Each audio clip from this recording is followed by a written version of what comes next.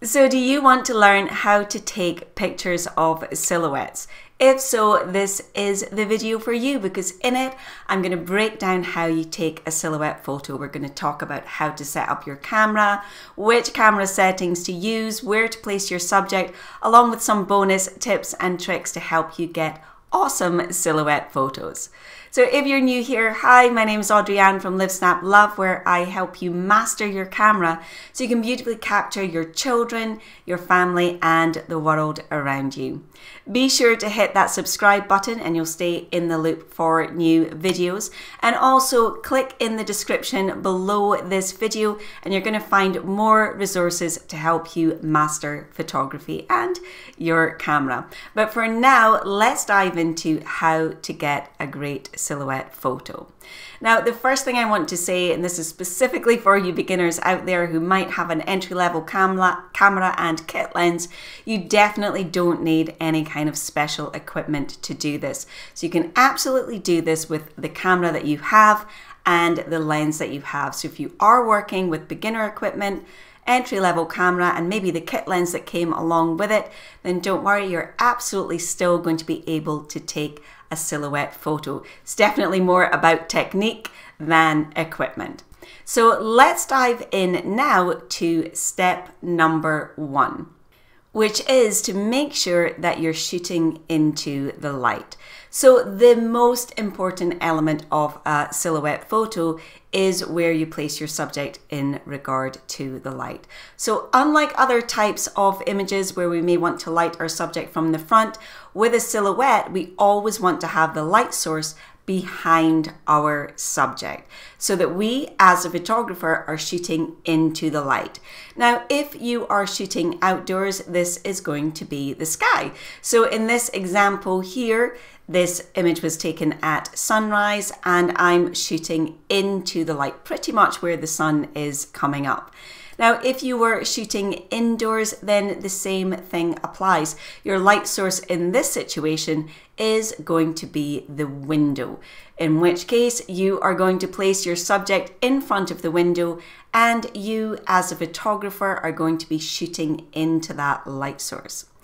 Now, you can do this with any type of light source. As I said, you can do this with the sky, you could do this with a studio light, with a window, with a car light, absolutely any light source.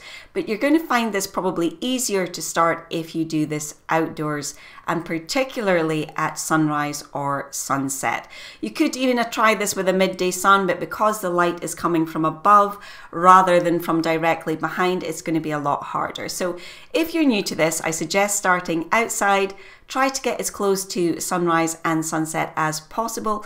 Not only will that give you an amazing background sky, you're also going to find it easier to capture your first silhouette, and then you can move on to other types of light sources as you get more confident with the process.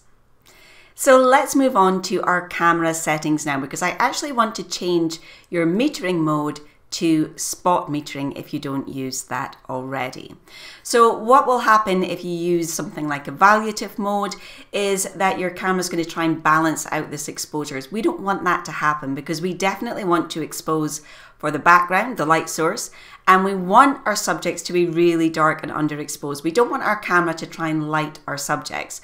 So the easiest way to do this is just to tell the camera where we want it to meter from. So we do this by using spot metering. Now you'll have this on nearly all cameras, so I want you to switch to that. You'll see this as a kind of box with a dot inside it. Now, the one I'm showing you here is Canon, but they look very similar for all other camera manufacturers and models. So go and switch your camera to spot metering, which means that we are able to meter for the scene correctly to give us a silhouette. So now that we have our subject in front of the light source, in this case the sky, and we as a photographer are shooting into that light, and we have our camera set to spot metering, we now want to meter for the light source or the background. So in our example, this means we're going to meter for the sky. But do bear in mind that if you were trying this indoors with your window as your light source, you're going to meter for the window. So you always want to meter for the background. So just put your metering point over an area of sky, and then you're going to plug in your aperture, shutter speed and ISO settings. Now I do want you to shoot in manual mode for this. You're going to find it a lot easier than shooting in aperture priority mode, because if you use aperture priority mode, when you move the camera, it's going to change the settings. If you just do this in manual mode, it's not going to change until you change the settings. You're actually going to find it so much easier. Now, if you aren't confident choosing your settings in manual mode, then I have something for you. If you go to the description underneath this video, you're going to find a link to a free manual mode cheat sheet, and that's going to help you choose your settings. Just go to that link underneath this video, grab that, and that's going to help you choose your settings. Now, specifically for a silhouette, again, you are going to be choosing the aperture, shutter speed and ISO that is best for the light. But the one I'm going to give you a tip on is aperture, because in cases with a silhouette, we generally want to keep the background in focus as well, and we don't want to blur that out too much. So I would choose an aperture of around f5.6 to f11. That's still going to let quite a nice amount of light into your camera, but it's also going to give you that depth of field that you're going to keep your background in focus as well. So camera settings dealt with, is time to make sure that our silhouette looks good. Now, what is important to note here is that we want to make sure that we isolate our subject. So what you've got to remember is that you're only going to see what the subject is by its outline, which means we don't want to have things merging into our subject. So if you have a group of people, like in this example here, make sure that they are all separate. That way you can see a separate outline of each person. If you had everyone huddled together, you're just going to see one big black blob, and that's not going to make a great silhouette. Similarly, we want to make sure that if there's any other items in the frame, like trees, for example, or bushes, that our subject is not merging with them. We always want to make sure that we have that nice, clear outline of our subject so we can see exactly what it is just by the shape of the silhouette.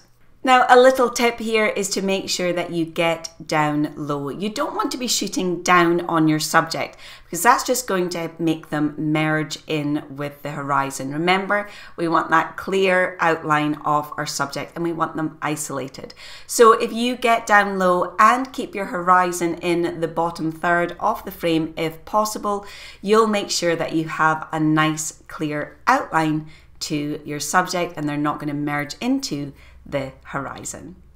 Now, the next step, and this is optional, is to enhance your silhouette in post-processing. So if you're using something like Lightroom or Photoshop, you can definitely take your silhouette photos up a notch by some simple adjustments. So if you feel that your silhouette is just not dark enough, you've got too much light onto your subject, then you can simply move down the black slider to the left hand side, and that is going to darken the blacks in your image and give you a more dark silhouette. Now, if you have used the sky, especially at sunrise or sunset, as we recommended back there at the beginning of the video, it's also a great time to be able to play with the colors in your images. Now, you can just simply move the temperature and tint sliders here under the white balance, and you can move those around and you can play with the background in your image and get a totally different effect depending on what you want to do. You can also go down to the HSL sliders, that stands for hue, saturation and luminance, and you can definitely play with the colors there as well. So there's definitely a lot you can do in post-production to really take your silhouette photos up a notch. And finally, don't forget to download that free manual mode cheat sheet. You're going to find capturing silhouettes so much easier in manual mode. Just go to the link below in the description to grab your copy. And I will see you guys next week. Bye for now.